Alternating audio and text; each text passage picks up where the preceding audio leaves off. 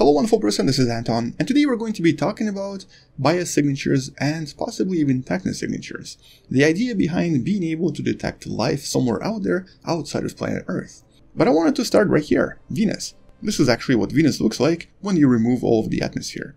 And as you probably remember from around a year ago, there was a lot of excitement about Venus, mostly because of the potential discovery of what's known as phosphine, the somewhat toxic gas that's usually produced by life here on Earth, and that is sometimes also produced in some really extreme conditions on Jupiter and Saturn.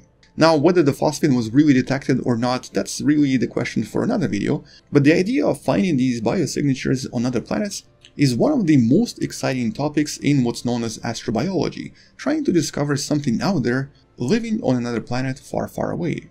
Now, in the past few years, NASA and a lot of other scientists have already proposed a lot of different technosignatures that's for finding extraterrestrial intelligence somewhere out there, and they've also identified a lot of different biosignatures as well.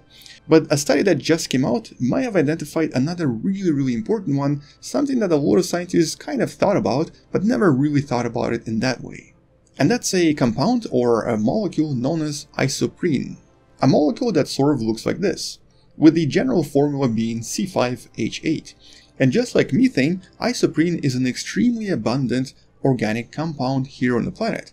And it's so abundant, as a matter of fact, that even we produce it all the time. Even as I'm speaking to you right now, I'm breathing out a lot of isoprene in my breath.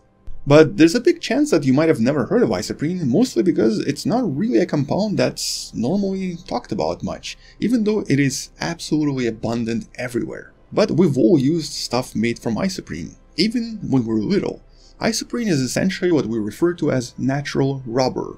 It's that stuff that's produced from the trees in several countries around the world, with the biggest producer, I believe, being Indonesia, and it's basically that white stuff you see coming out of the tree. Or to be more exact, this is known as latex, and inside of it there's quite a lot of isoprene. But even though this might look like something we never really experience ourselves, it turns out that isoprene is actually everywhere around us. Every single tree, every single bush, every single plant, and a lot of different animals produce isoprene all the time. And what's even more surprising is that as much isoprene is produced by various things on Earth as methane. And just like methane, this is what's known as a secondary metabolite. Or in other words, it's produced as a kind of a leftover from some of the reactions. But most of the isoprene does come from trees. Forests, and specifically deciduous forests, seem to be the biggest producers of this molecule. Now, it's also produced by bacteria, it's also produced by animals, and a lot of other plants, but forests produce the largest amount of isoprene on the surface. Which is really interesting because the majority of the so-called secondary metabolites for animals usually come out as methane, whereas for trees it seems to be isoprene.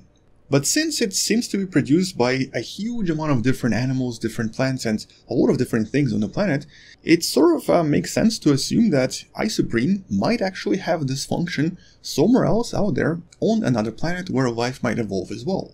And because isoprene is just as abundant as methane, it should also be relatively easy to detect it. But there is a small problem, at least with isoprene on planet Earth. Isoprene does not last very long when there's a lot of oxygen around. And so even though a lot of isoprene is released by trees and by a lot of animals, it usually doesn't last very long as soon as it comes into contact with oxygen and it turns into something completely different. But what if we're looking at a planet that doesn't have any oxygen, such as the primordial version of planet Earth?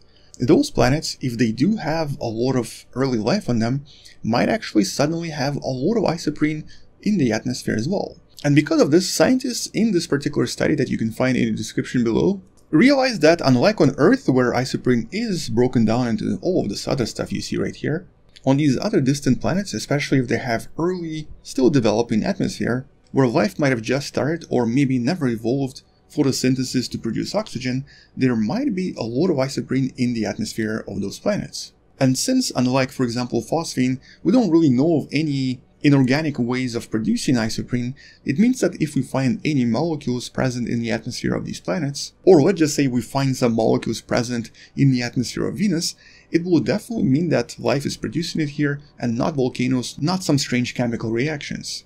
And so I guess in some sense it's great news. We should probably jump onto this and start looking for isoprene on other planets. But it's not that easy. Mostly because it's still very difficult to detect. The scientists in the paper also mentioned that we need at least 10 times more isoprene in the atmosphere of a planet we're looking at before we can even identify its signatures using modern telescopes. Now, they do mention that some of the future telescopes like James Webb Telescope or the Nancy Roman Telescope might be able to identify these signatures much easier, but at the moment we still need to have much stronger signature before we can find anything. At the same time, unfortunately, isoprene has a very similar signature, and we're talking about spectroscopic signature, to some of the other organic molecules, including methane. And actually several other hydrocarbon molecules do seem to possess a similar signature to this. With the basic comparison visible right here, the black is isoprene, with the other molecules represented in different colors. And so determining if what we're looking at is isoprene is still a bit of a challenge. But once again, future telescopes, especially the Nancy Grace Roman telescope that's going to become operational in 2025, are going to have enough power to allow us to definitively say what it is that we're looking at. But chances are that one day we might actually find a planet somewhere out there with a lot of isoprene in its atmosphere. And what exactly isoprene is going to be doing in that atmosphere, that's of course a question we cannot answer right now. For example, we know that on Earth it does tend to form this somewhat strange, somewhat transparent liquid that does have a tendency to evaporate pretty quickly. But in certain conditions on certain planets, especially if there's no oxygen present in the atmosphere, it might be able to form lakes, it might even be able to form oceans, and might even have similar function to how methane functions on the objects like Titan, creating some sort of an unusual liquid cycle with rain, oceans, rivers, and everything made out of isoprene instead of water. And considering the fact that there's just as much isoprene on the planet as there's methane, as you see in this particular graph from the paper, I really don't think that this is a far-fetched assumption. For all we know, maybe even on early Earth, isoprene could have formed some sort of a strange liquid on the surface. But in case you're wondering what exactly does it actually do in the trees and why do we have so much of it everywhere, well, that's not really a question that's easy to answer.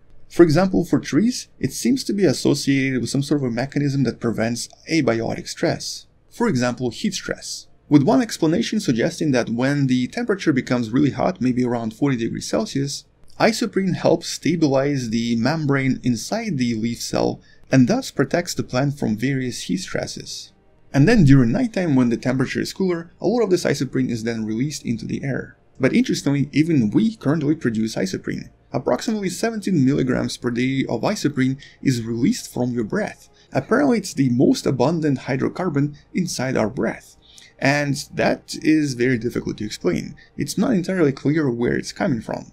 It could be from our diet, it could be actually from the plants we're eating, but it also could be from the bacteria inside our bellies, or from something entirely different we don't currently understand. And so considering that it's so ubiquitous, it seems to be present everywhere, it doesn't really take much to imagine that there should be a planet somewhere else out there that is going to have very similar conditions with a lot of isoprene on the surface produced by various extraterrestrial life. But until we discover isoprene somewhere out there, and until we understand what exactly happens to isoprene inside our own bodies in order for us to produce so much of it, that's pretty much all I wanted to mention in the video. Check out the paper in the description below, subscribe if you still haven't, share this with someone who loves learning about space and sciences, and maybe come back tomorrow to learn something else. Maybe support this channel on Patreon by joining the channel membership or by buying the Wonderful Person t-shirt you can find in the description. Either way, I'll see you tomorrow, stay wonderful, and as always, bye bye.